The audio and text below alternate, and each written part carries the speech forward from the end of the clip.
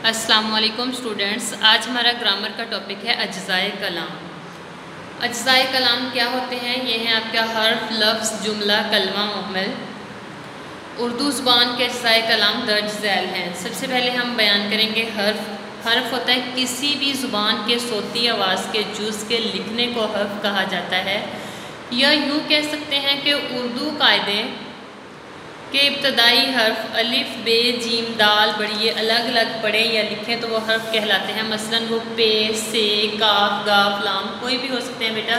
जो हम हरूफ तहजी के हर्फ को अलग अलग पढ़ते हैं तो वो हमारे हर्फ कहलाते हैं।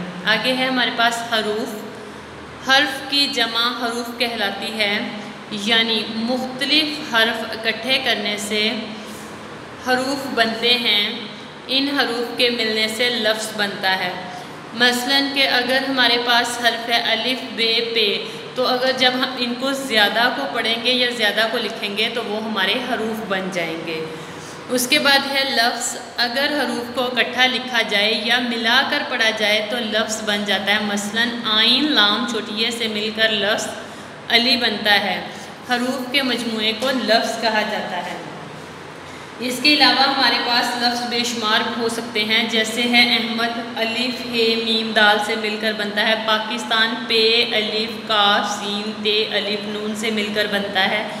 तो मुख्तलिफ हरूफ के मजमूए को इकट्ठा करके या मिला कर लिखने से और पढ़ने से आपका लफ्ज़ बन जाता है।